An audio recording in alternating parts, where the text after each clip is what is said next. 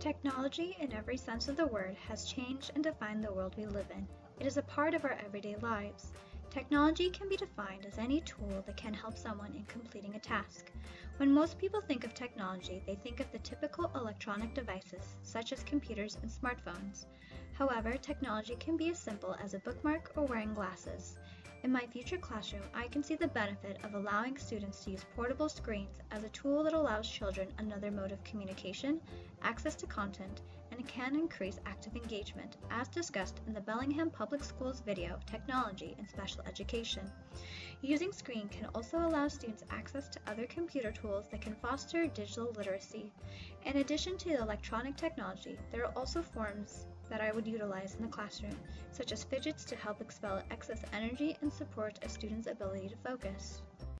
I feel like almost all teachers, they just don't identify with a single framework of teaching, but align themselves with influences from a variety of frameworks.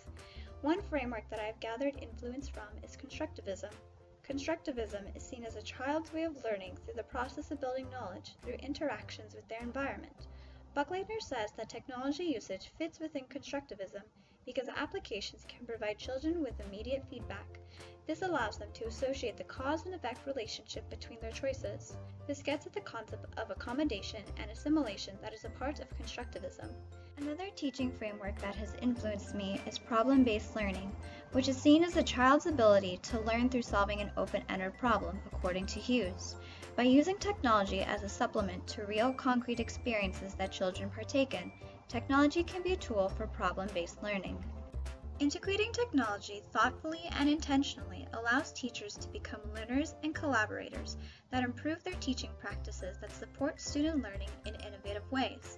A leader and designer that helps to provide access to learning for all students through a variety of avenues that recognizes the diverse needs of students, as well as an analyst who can create assessments that accounts for students' needs and provide timely feedback.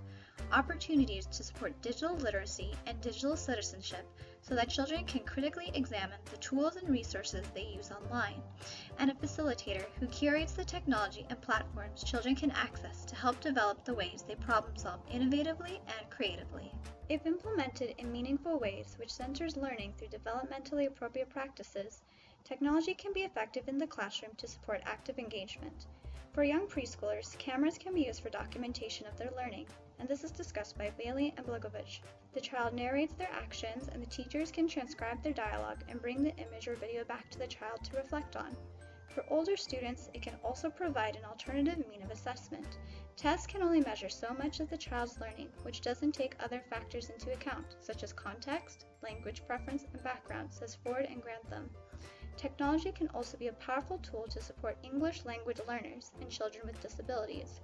There are many applications that can make content and language more accessible for students, such as Proloquo2Go, a picture word board. Not only can technology be a tool to support children in the classroom, but it can also be a tool to facilitate family engagement. One tool that can build a relationship with families is Seesaw. Seesaw is a family-friendly online journal where families can see the learning of their children even when they are not in the classroom. It helps to make the child's learning visible as the teacher posts a variety of learning moments. Another tool that can involve families is ThingLink. ThingLink is a user-friendly digital tool that allows users the opportunity to turn any image into an interactive graphic. Families can interact with this image and hear their children's voices as they narrate their own process of learning. Like Calder suggests, the purpose of these family engagement tools is to keep the information positive and geared towards learning. However helpful technology can be to invite families into the classroom, it also has limitations. The biggest barrier that online resources create is the one of accessibility. Some families don't have smart devices that allow them to use this application.